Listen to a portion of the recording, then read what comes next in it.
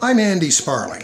I've just written a book about the RCAF Streamliners, a 16-piece jazz and dance band that played for Canadian and other Allied troops in the UK and in Europe between November 1944 and February 1946. The following is an excerpt from an RCAF newspaper of the day describing the effect of concerts in London's Lincoln's Inn Fields Park by the Streamliners and other Canadian service bands. Thousands of Londoners listened with admiration to these concerts, which in no small measure helped cheer them up in the days when the buzz bombs were falling thick and fast. On seats grouped around the band, these Londoners ate their paper-bagged lunches, basking in the pleasure of the sunshine and good music.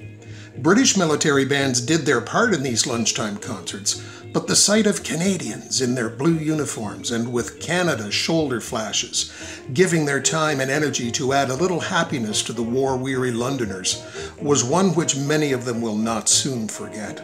It might have made Hitler pause and think a little, could he have heard their red-hot rhythm echoing through the park, and could he have seen civilians and servicemen and women dancing happily during the alerts occasioned by his flying bombs. Only on receipt of an imminent danger signal did the band stop playing, and then only because regulations demanded that they should. If you'd like a free copy, PDF copy of my book, email me, andy.sparling89@gmail.com.